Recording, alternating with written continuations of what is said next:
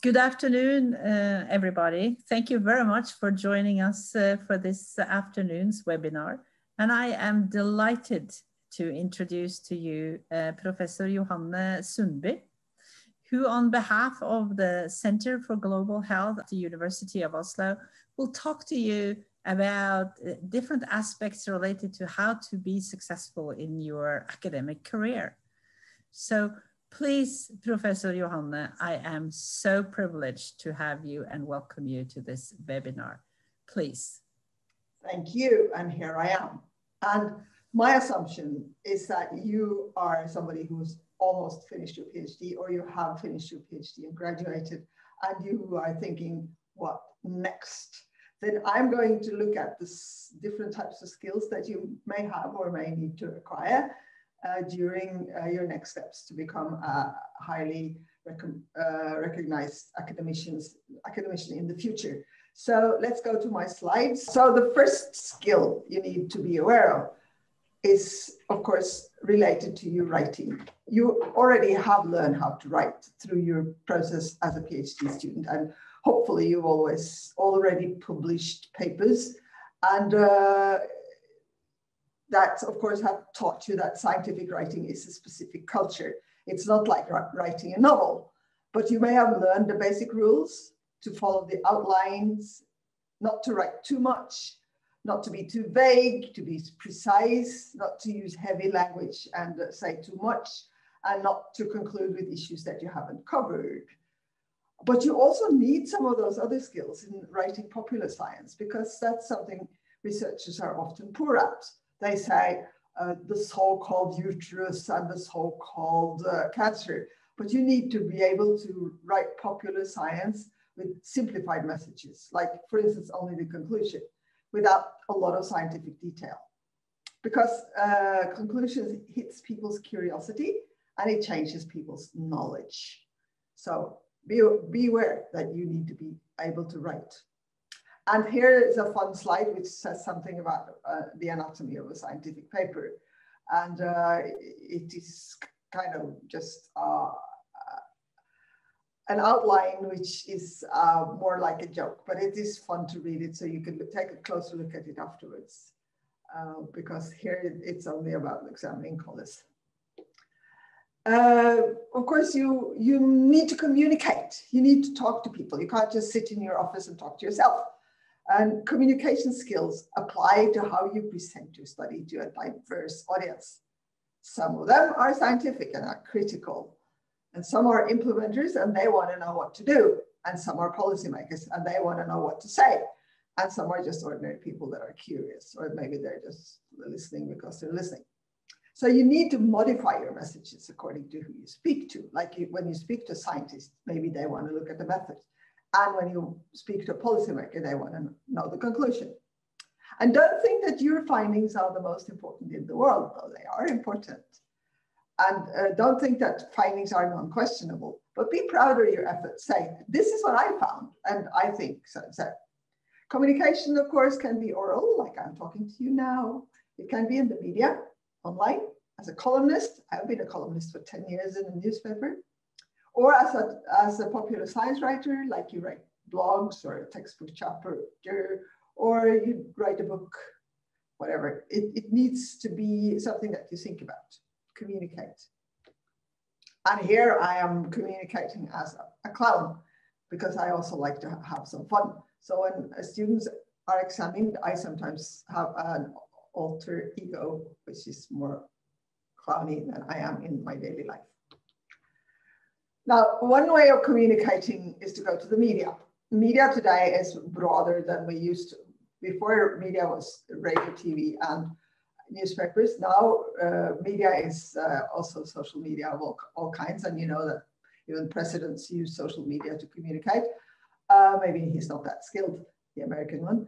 But anyway, media skills are about being able to handle journalists. Sometimes journalists are a bit stupid and sometimes they're very, very knowledgeable, but they exist in newspapers, in radio, and in debates. And sometimes they want to confront you rather than to have a dialogue. So they may have their own logic. And often the journalists want to run the show. then you may also be somebody who runs the show. And my media strategy has always been that I would like to set the agenda myself. And therefore, I'm quite open to media, but don't let them make you change your messages. If you're opposed to what interpretation they have of your message, then go back and say, but that's not what I mean. I mean this, and that is very important too. Working with media, when you offer them something, is sometimes difficult, but it is possible. You sell in your message.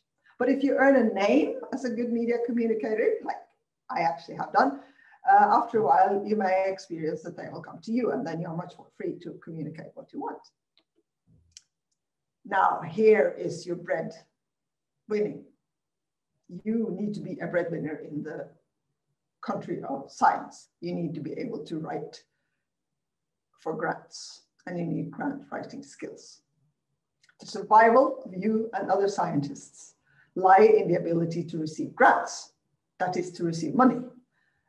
Funding organizations are often interested in a diverse list of topics, and they also may have an agenda that they want you to research this or that. Like now they want you to do COVID, but you can also look at what they're saying in their call for grant applications, and you have to formulate your own relevance, why you think what you provide is scientific excellence, that you have novel ideas, not ideas that 1,000 people have thought before you. You may want to go into the area of innovations, but that's not always part of science. Sometimes it is, sometimes it isn't. You need to be able to prove that you are able to carry out this type of project, and you need to write a cookbook about how you're going to do it. So take salt and sugar and stir it and fry it, kind of methodology. And you need to show that you can do projects by pointing to your former publications and your former grants. Grant writing is extremely competitive, so you really need to exercise this skill. Make sure that the problem statement and review of the field is up to date. If all your articles are dated before 1950, then you are on the wrong side of science. You need to formulate objectives that are clearly written out, and you need one sentence for each objective. If you lump them together, it's difficult to decipher. The methods you apply will and should enable you to answer the objectives one by one. So you need to have the objectives and the methods and link the two. And then you need to put up a time schedule. Not that you need 30 years to get to a conclusion, maybe 2-3 years is more realistic. You cannot inflate your budget because you will most likely get less than what you ask for. So be careful about budgeting. And define your outcomes, especially the scientific outcomes that you are anticipating to get, and maybe even define the journals and the names of the articles that you're going to write, because that looks quite well thought through. It's always possible to change things afterwards, but the people that write proposals sometimes say they're going to do more than what the reviewers think that they will achieve, and that's why you need to be both modest and brave when you write proposals. But of course, once you have the grant, you need to be able to administer that grant. As a senior researcher, like I am, you need to be able to administer research projects, and that's a big thing to do. You need to be able to plan for data collection, apply for ethics clearance, understand logistics, understand budget and keeping budgets, know the deadline for the annual report, know how you account for expenses in a project, and also how to make progress plans. As a principal investigator, those are the things you need to take care of. You may delegate work packages or tasks to team members, but most funders, like the Research Council or the EU or just an NGO, they have tedious report schedules and forms. And most institutions demand that you follow your budget strictly and account for all the expenses with receipts. And in addition to these administrative skills, you need to be able to have human resource responsibilities for the people who are working in your team. That means sometimes they cry on your shoulder, Sometimes they ask for leave, sometimes they get pregnant, and sometimes they have breakdowns, and you need to be able also to help them through those types of crises and share happy times with them. And of course, when you are a principal investigator or a senior researcher or a teacher, you need to be able to know how to supervise people. As a postdoc, which is the next step in the academic ladder, you should already now start thinking about associate and professional competence and to find out what do you need to become a professor. And to be eligible for an associate professor position, you should at least have supervised master students to a completed master's project. And as a full professor, almost invariably, you need to have supervised at least one candidate to a PhD.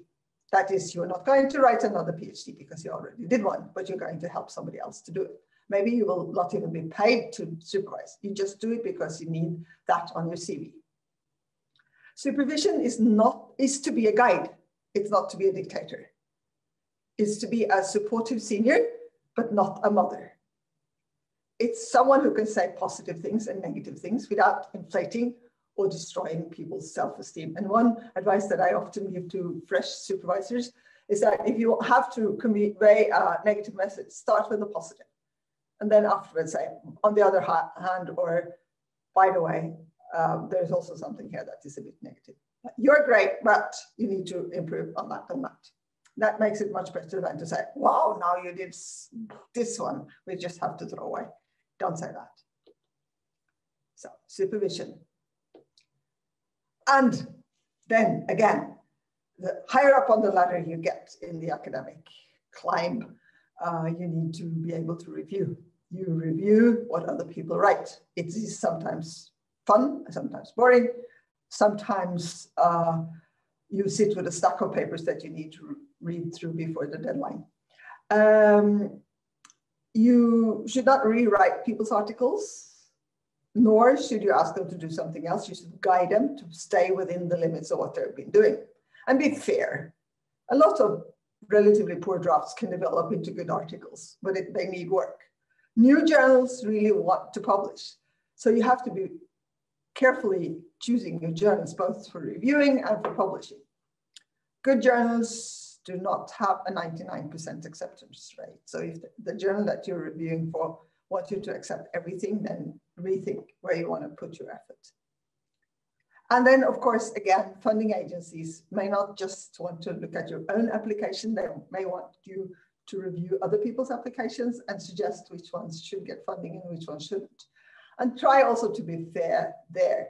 Don't say no to a proposal that actually is very good just because it's competitive with your own activity. Be fair when you review applicants. Oh, and then you need to be somebody who has great ideas and can move science forward. And that you can only get to if you talk with people. If you sit in your office or only read internet, you will not have the greatest ideas on earth. You need in the world. You need to go out and be in the world at large. You need to have idea creation workshops, talk to people, talk to users, talk to people who have experienced specific things, work in new teams, be multidisciplinary. Science should have some impact, and that impact is up to you to find out about.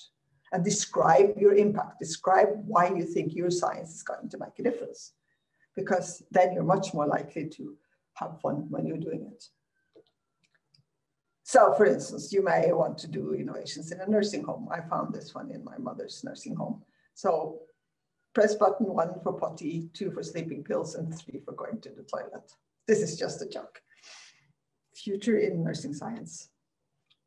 Eventually, if you get a position where you are for a period of time employed in an academic institution, you need to learn how to teach. If you want to teach, you should start slow. Teach at small scale, but do teach. Teach something that you know so that you can free yourself from boring and crowded slides. Teaching is best if you know what you're going to talk about, and then you can get your knowledge across to people by using slides, your body, your language. sometimes examples, sometimes anecdotes. And take a course in pedagogy as soon as you can, because teaching is not just standing on the catheter and reading from slides. Teaching is much, much more than that. And in those courses, you learn also to be renew yourself in teaching, group teaching, self exercises, and taking feedback and things like that.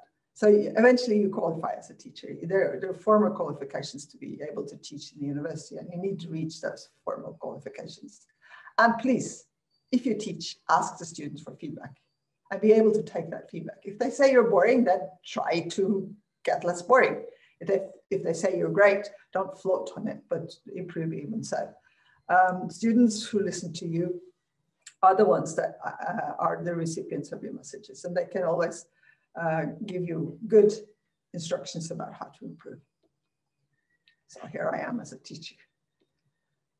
Eventually, you may also want to look at yourself as a policymaker. Policymakers are people who translate science to action. And it's difficult, but it's important. I have been a policymaker for years and years, and I've specifically worked on policymaking for women's health in Norway. Policymakers do not want confidence intervals with 3 decimals. Actually, nobody wants 3 decimals. So be careful that you cut your decimals, even in the future. But don't formulate unrealistic policies or draft too elaborate policy shifts from a small research article. Be fair to the policies. If you cannot formulate policies yourself, then you can become a lobbyist for the cases that you believe in. People like to listen to evidence. Don't be shy, but don't be the one that knows everything better either. Listen and formulate. Listen and formulate. Policies can be formed from your own research, but you can also use other people's summary research. You can use other people's input to formulate policy. So there you're allowed to go beyond your own work. You can draw upon the work of others. And that's my advice. It is writing skills, communication skills, media skills, grant writing skills, and administrative skills, supervision skills, review skills, idea creation, teaching, and policy. Good luck. Thank you very much, Professor Johanne Sundby from the University of Oslo.